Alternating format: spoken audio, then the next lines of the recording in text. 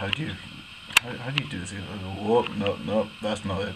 How do you yeah, this is how do you oh no, that'll be no, that's not quite it. Wrong button. And that'll yeah, definitely not. Yeah. Yeah, good. Ah, that's a lot better. Don't you hate it when you just transcend the laws of physics? Oh, horrifying shit. Anyway, alright lads, it's been a little bit of a while. Been busy, we've been busy. I mean, technically I'm currently busy, but whatever, I don't want to write about Latin America. Nobody wants to write about Latin America. And that's the focus of the video today, because I need to vent.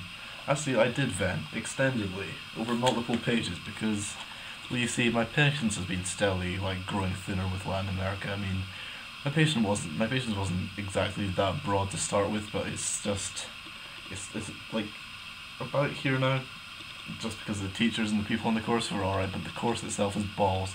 As I've told you multiple times, and I've extolled this over various mediums, but it reached boiling point the other day, because we finished the lecture late the last time, so he starts by just talking a little bit about what we're talking about, and it was, I mean, my standards are now so low as far as Latin America is concerned that I didn't expect anything, I mean, my standards are so low that I just expect to be completely unimpressed and nonplussed by everything that's said in the lecture.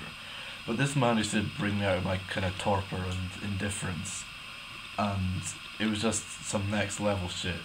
The title of the lecture was neoliberalism. Yeah, neoliberalism. No,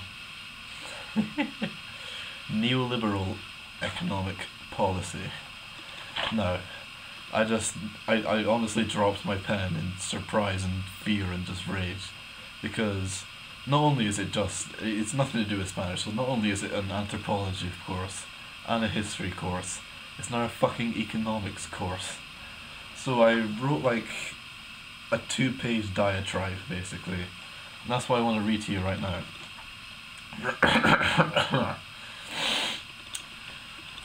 Shift from protectionism and neoliberalism is the title. I just realised properly how big a fuck up this course is. We're doing economics now as well as history and anthropology. I could spend 12 weeks repeatedly punching my own face and emerge with a more profound understanding of the Spanish language, people and culture than this course offers. Just look at the title again and ask yourself, how is this in any way conducive to me learning Spanish? You can't justify teaching this just because it happened to take place in Latin America. Look at the culture part of the French course. We look at multiple text, films and media which is all in French. So we're not only immersed in the language, but we're getting a little insight into some aspects of the culture through the different mediums. Contrast this with Latin America, a culture history. And I am not joking.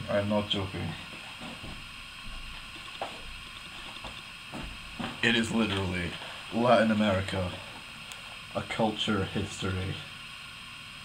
So like, even when the fucking course is in English, you can't get it right. In any event, granted, we look at some paintings and some songs, but only in the context of a whole lot of bullshit about Creoles and mestizos that I have literally no need to know. I understand that there's more to the course than just the content, that we're getting transferable skills, etc.